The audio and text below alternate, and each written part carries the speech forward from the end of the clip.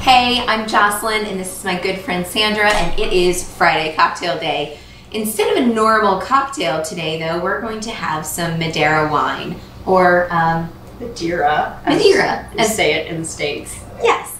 So I used to live in Portugal and Madeira is an island that is part of Portugal. So I have a different experience with this than what you do, but Madeira actually has a very, it's actually an important part of our like liquor wine history, right? Right. So I'm going to let you go ahead and talk about the history of it, and then I'll talk about maybe some things that we've done more modern times. Right. In just brief history, during the age of exploration, back when Columbus and other people were sailing the seven seas and discovering the New World, Madeira became wildly popular all over the world. It was extremely popular here in the United States, or I guess I should say the colonies, in the 18th and into the 19th century, early 19th century primarily. I believe Jefferson famously was in debt all the way to his wine merchant because of his his problem with his love for Madeira. So it's a great historic wine. It's got a sweetness to it. It's a fortified wine, which means it will never go bad. You can buy a bottle of this and it will last the rest of your life. You can pass it down because you're going to drink it. Yeah, if you're foolish, you can pass it down.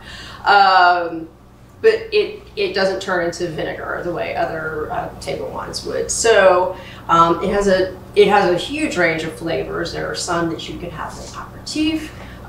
This one is quite a bit sweeter. But it's not super sweet. I personally love this for dessert with a salty cheese or a sharp cheddar. Yeah, I can see. So nice. Well, I love salty and sugary things together. There's a lot of berries in this one, I think, too. Like, and you'll find it really, you don't have to be like a wine snob to appreciate the differences in Madeira because it's very obvious to me, right? Right, absolutely. Yeah. This is a fun one to start with. This is from the Rare Wine Company, and they make 4 different versions of Madeira. And there's a Savannah, a Charleston, a Boston, and New York. And Savannah being the southernmost city, they were all important Madeira cities in the colonies. And the Savannah is the driest. It's a Verdelho. And as you go up the 4 cities, you get to the sweeter, a little bit lighter bodied ones. Somebody said New York was sweet. Hey, I think they went the wrong way. I love New York, so. Yeah, but it's not something I would describe as sweet. But dry, I would. So anywho, that's my personal opinion. Yes, I've been sipping on this as you've been talking because I love Madeira. One of my favorite uses for Madeira is as a sauce. Mm-hmm. There was this great little mom and pop Tashka, which is just like a mom and pop restaurant right across the street from our apartment in Lisbon. And I swear to you, I got completely addicted to this bife de Madeira, and it was just a really thin slice of steak. I don't even know what cut because they're not necessarily the same as what we have, but she made a Madeira wine sauce with mushrooms and a little bit of garlic, and she cooked it down so it's really thick and almost like a gravy, but wine. Mm-hmm. Oh my gosh. Yeah. It was just so decadent. I swear to you, I ate at least one of those a week. And I gained about 5 pounds in the first 2 weeks that I lived.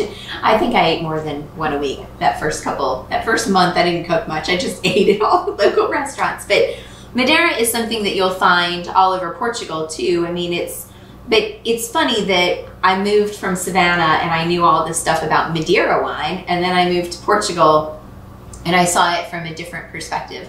But anyway, it's a wonderful, lovely drink, and it's nice to have as an aperitivo, or, like you said, just have it after dinner as a dessert. So, or just because. Or just because, yes. Well, cheers. Cheers, sister.